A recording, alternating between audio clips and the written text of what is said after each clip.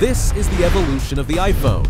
On January 9, 2007, Steve Jobs introduced the very first iPhone at Macworld in San Francisco. The device combined a phone, an iPod, and internet access into one single product. It had an aluminum design with a black back, a 3.5-inch multi-touch display, a 2-megapixel camera, and 4, 8, or 16 gigabytes of storage, powered by a 1,400 mAh battery. It was available exclusively through AT&T in the United States at a starting price of $499 and it sold over 6 million units. The following year, Apple released the iPhone 3G. The design shifted from aluminum to black or white polycarbonate, and the body became slightly thicker. The big novelty was 3G connectivity and the introduction of assisted GPS, as well as the App Store. The starting price was $199 with a contract, and in the first weekend alone, more than 1 million units were sold, making it the best-selling phone in the United States by the end of the year. Launched in 2009, the iPhone 3GS kept the same design as the previous model, but brought major performance improvements. The S stood for speed, being twice as fast as the iPhone 3G. It came with a 3-megapixel camera with autofocus and 30 frames per second video recording, plus a digital compass and voice control. Storage capacity went up to 32 gigabytes, and RAM was doubled to 256 megabytes. Just like the 3G, it sold over 1 million units in the first weekend. Want more videos like this? Then hit the new hype button and help us grow this community. It's free and it helps us a lot. Thank you. In 2010, the iPhone 4 marked the first major design leap. A stainless steel frame and glass back, promoted as the thinnest smartphone in the world.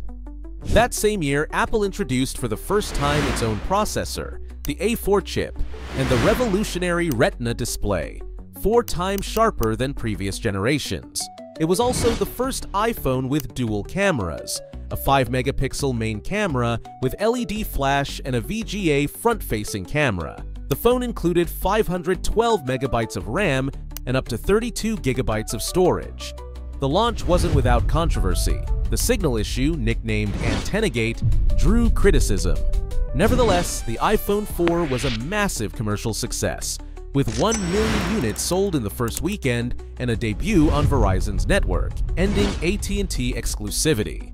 On October 4, 2011, Apple introduced the iPhone 4S.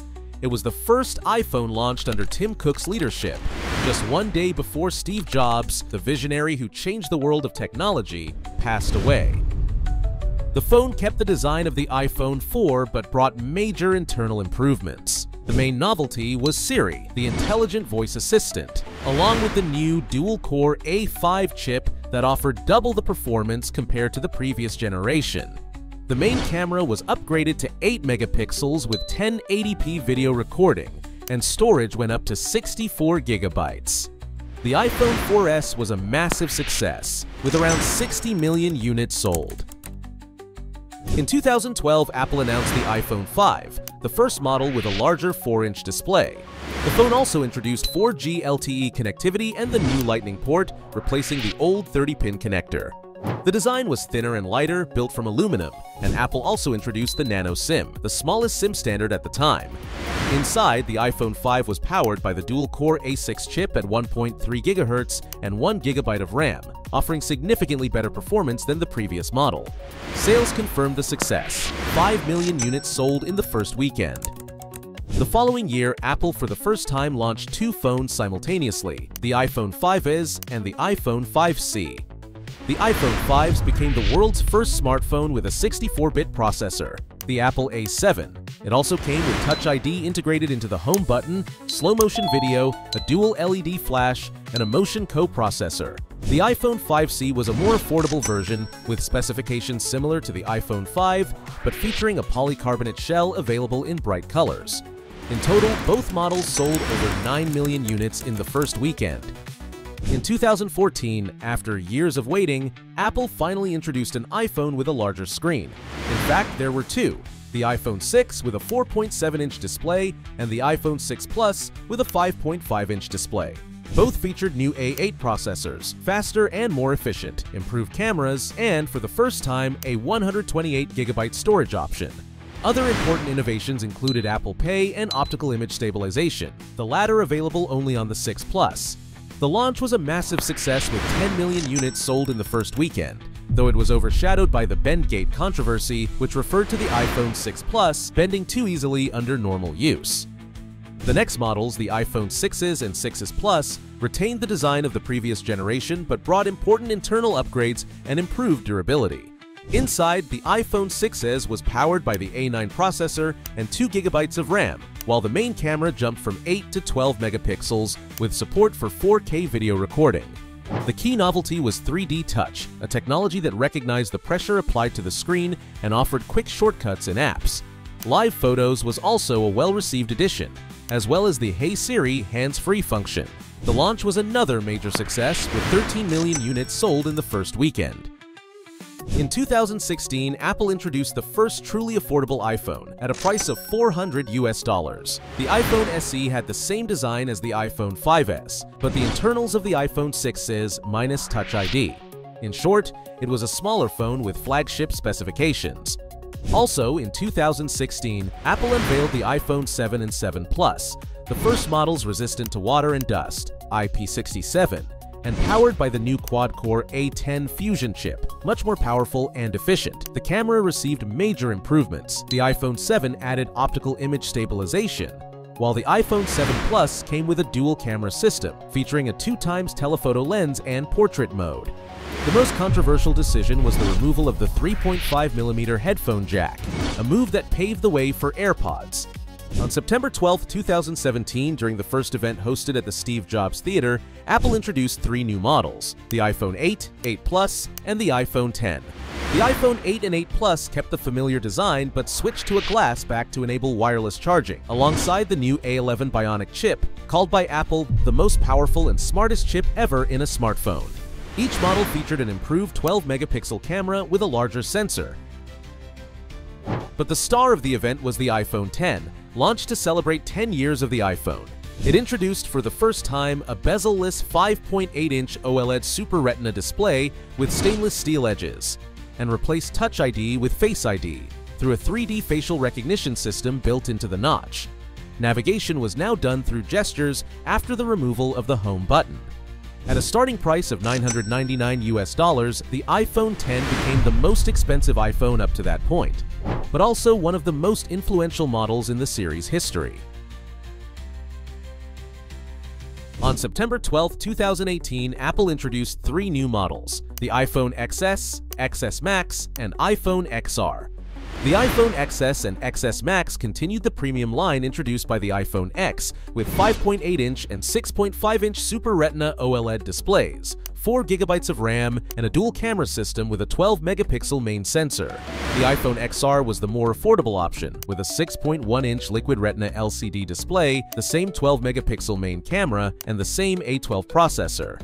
Available in a variety of bright colors, it proved to be extremely popular and became the best-selling iPhone of the series.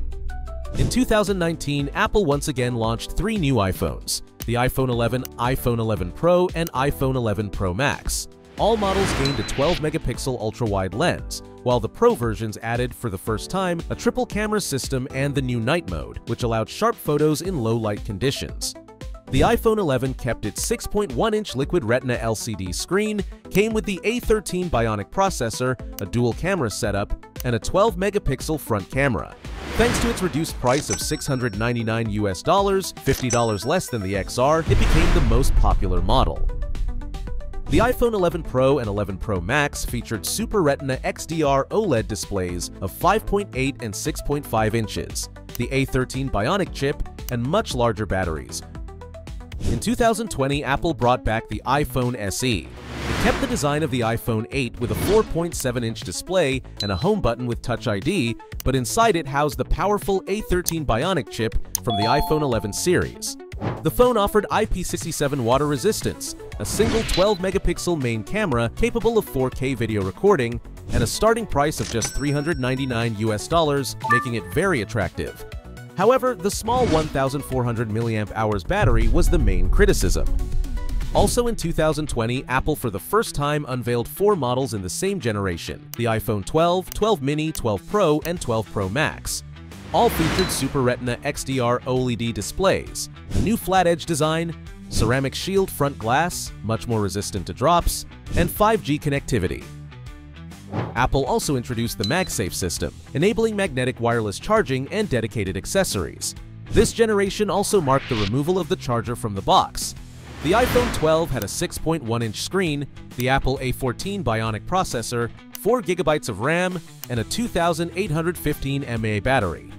The Pro and Pro Max models offered 6.1-inch and 6.7-inch displays, more RAM, triple camera systems, and a LiDAR sensor for augmented reality and faster focus. The iPhone 12 mini was the first compact iPhone, delivering iPhone 12 performance in a smaller package with a 5.4-inch display. In 2021, Apple presented the iPhone 13 series, keeping the design of the previous generation but with important upgrades. The iPhone 13 featured a 6.1-inch display, the A15 Bionic processor, and a dual-camera system of 12 megapixels, delivering high performance and significantly improved battery life compared to the previous generation.